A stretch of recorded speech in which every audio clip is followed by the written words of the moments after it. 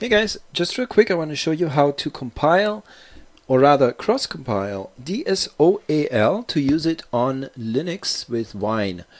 Now DSOAL is a DLL file that you can use to restore surround sound functionality in older games like F.E.A.R or Duke Nukem Manhattan Project that used to work under XP but then stopped working with Windows Vista because that introduced a new sound architecture.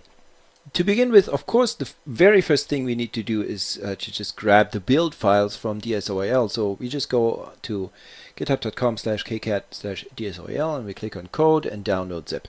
And then we unzip that on our computer.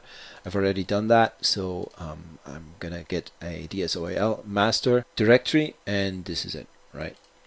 Since we're on Linux here, this is Linux Mint 21, and we want to use we want to create a Windows compatible DLL that we can then use in Wine. We cannot just compile. What we need to do is we need to cross compile.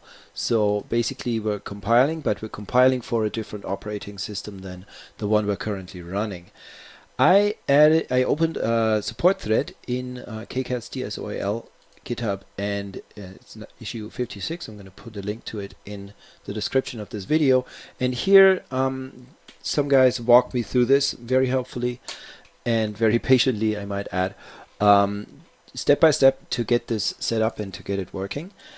And now I want to show you how it's done.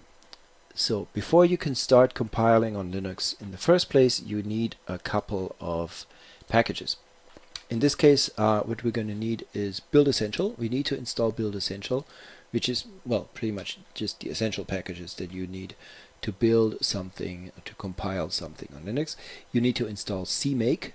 I'm not sure actually if it comes with Build Essential.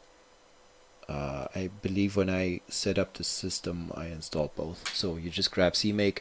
You could also grab cmake qtGUI, which is a graphical user interface for cmake. At the beginning I used that, but then at this point I'm just using the command line anyway. And you're gonna have to install mingw64.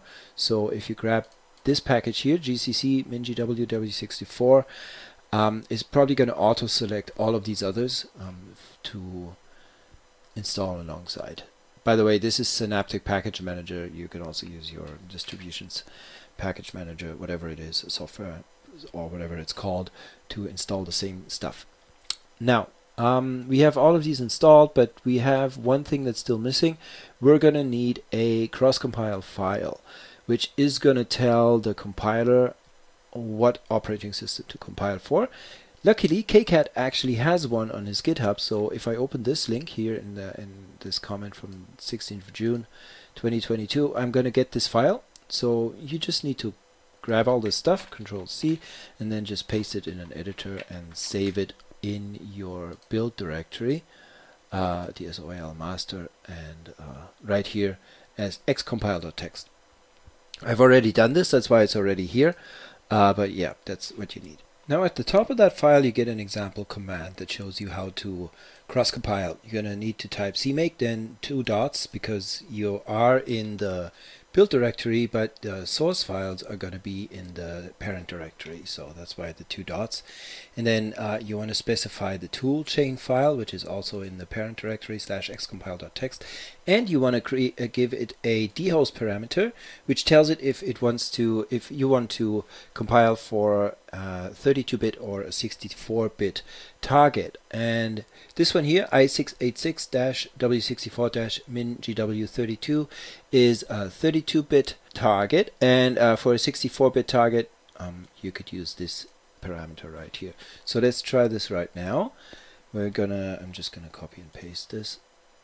So this is the command, and it tells us that the toolchain file is here, that the source files are in the parent folder, and we want to compile for a 32-bit target. Now we do this, it does your configuration for you and tells you that the build files have been written to this folder.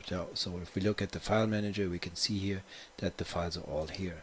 Now the only other thing I need to do is type make, and it's gonna start to do that. I'm gonna skip this, and here you go, build target dsound. So we are now here with a fresh dsound.dll. This is a 32-bit dsound.dll, and if we want the same thing but in 64-bit, then we just change this to x86 64 yada yada. In that way, yeah, that happens. Sometimes you want to delete your previous files. You want to delete that those build files, and do the same thing again, cmake, and now it's gonna set up the build files for the 64-bit version, and then again we type make, and here we are. We have dsound.dll, and this one is 64 bits. So that's it. We've created those files. Now to use this in Duke Nukem Manhattan project, what we want is to just go to gnmp folder, and then we grab this file. For Manhattan project, we're going to need this 32-bit version, and then we paste this in here, and we're going to need alongside it this DSOAL ldrive.dll file. Where are we going to get that? We go to openalsoft.org, and we download the latest binaries. I'm going to have this here in a moment. There, the binaries, and then we go to the bin folder and win32, and we're gonna find that soft_oal.dll, this file, and we just rename that to this, right? DSOAL ldrive.dll, and then we just paste this file in here, and then we have our dsound.dll and our DSOAL file, and this way DSOAL is gonna bring 5.1 or 7.1 or what have you surround sound to your old video games. Bye.